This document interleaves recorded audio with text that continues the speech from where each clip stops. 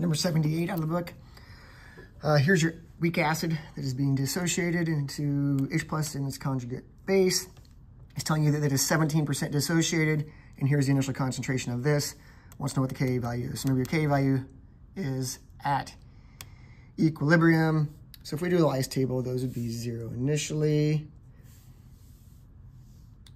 This is going down. It's 17% dissociated, so 0.17 times 0.01 is 0.0017. So this is going down by 0.0017. Whatever that minus that is what it is equilibrium. These would both be going up by 0.0017.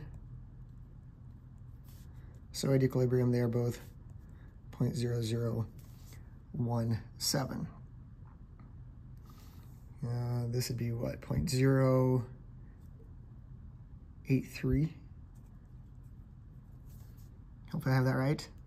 0.01 minus 0.0017. So then our Ka value is 0.0017 squared, because it's both those, over 0.0083, which is 3.5 times 10 to the -4th.